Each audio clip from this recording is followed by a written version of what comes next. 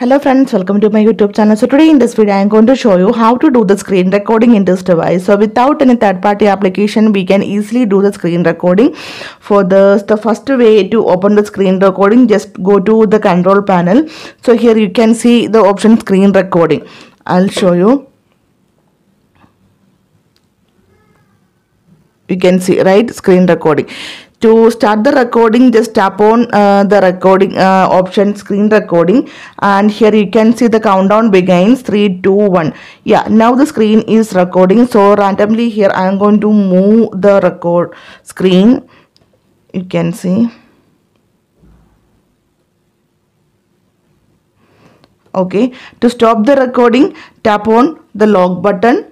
Otherwise you can tap on that option also.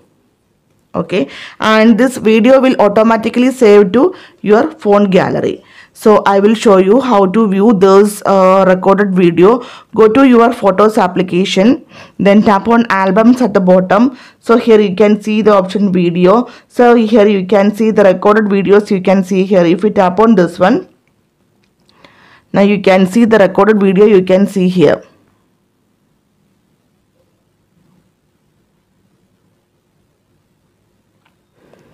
Okay, and you will get the screen recording option from the smart sidebar also.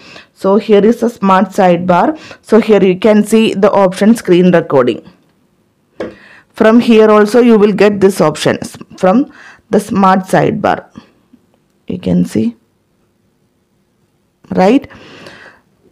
So I will so if you want to do any customization on this screen recording, for this go to settings, then scroll down, tap on additional settings. So in this page you can see the option screen recording.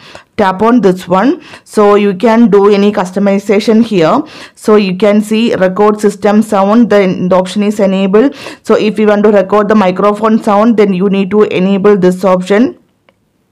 Okay, so here you can see the picture quality. So you can change this one, custom, low, medium, high. Now it is medium. If you want to change to high, then select this one.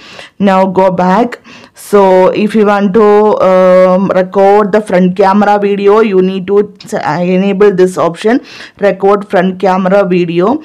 So if you want to view the touches on your screen when you record the screen, you need to enable this one.